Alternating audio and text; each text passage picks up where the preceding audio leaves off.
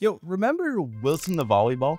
Tom Hanks' only friends in Castaway? He's a product placement, but how much do brands actually pay for that? Because here's the thing, Wilson's on screen for 10 minutes with 100 million viewers. So that's at least $2 million in ad value, but Wilson Sporting Goods paid zero, which is almost always the case. Sure, there are exceptions, like Reese's paid $1 million for E.T., Harley Davidson paid $10 million for this Avengers, and Heineken paid $45 million for 7 Seconds in Skyfall. But those are rare.